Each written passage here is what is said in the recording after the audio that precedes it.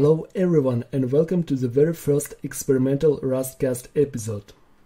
In this video I'm gonna show you how to create a very simple Hello World project in Rust. First thing you need to have is Rust compiler, and if you don't have it, please go to rustup.rs and execute this command to install rustup. With rustup you can install Rust. So I'm gonna create hello.rs file. RS is a file extension for Rust source code files, and we're gonna implement main function.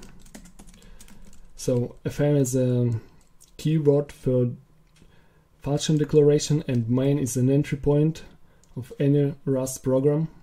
It's just like in C or C++. So let's print hello world.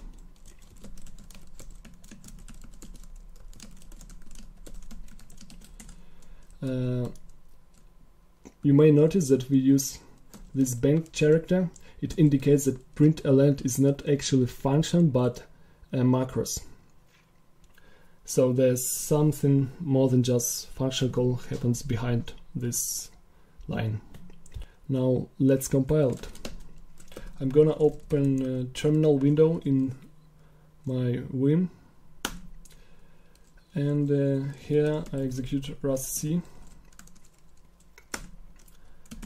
So it consumes source code and builds binary file that we can execute, and just works as expected. Well, so far so good, but you're not gonna use rustc in your daily life a lot. You probably will use cargo.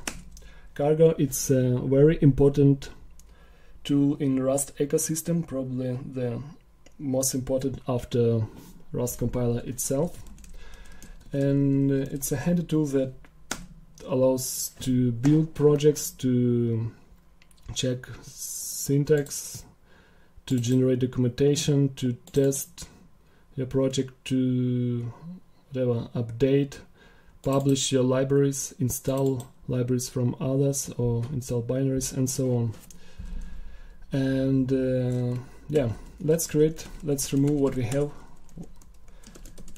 and create a new project with cargo. So I type cargo new and give a name to project hello.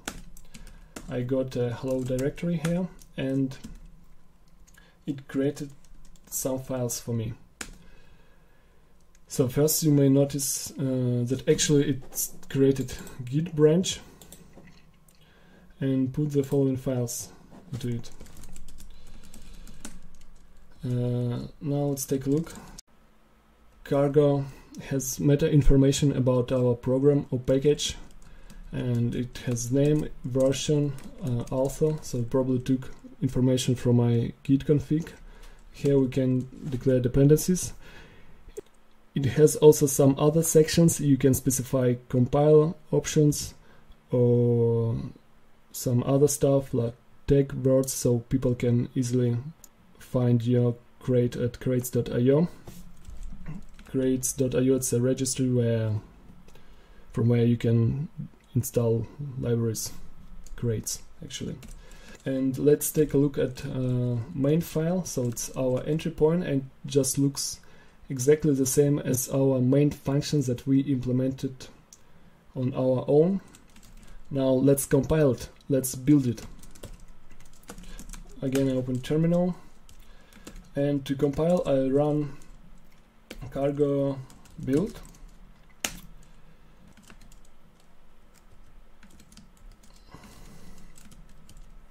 So it creates some files for me, and yeah, you see that it created target folder with debug folder inside, and in debug folder we have hello binary. We can execute it.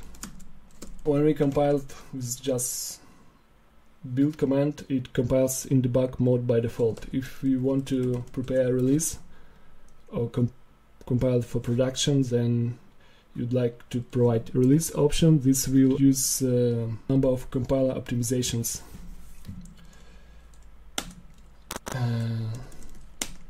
and it's basically very similar to what we had with debug. It just created a release folder and we can access hello binary there. Ooh. So I'm gonna run release binary. Works just the same. You can also run another command, cargo run. It actually compiles and executes binary, so it's much handier. It's just to test your program. Now if you're gonna change file, let's see.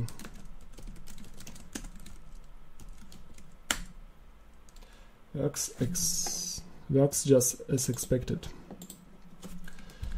So that's it. I guess it wasn't really helpful or useful for you, but I hope at least you enjoyed, and if you did, we'll see each other next time.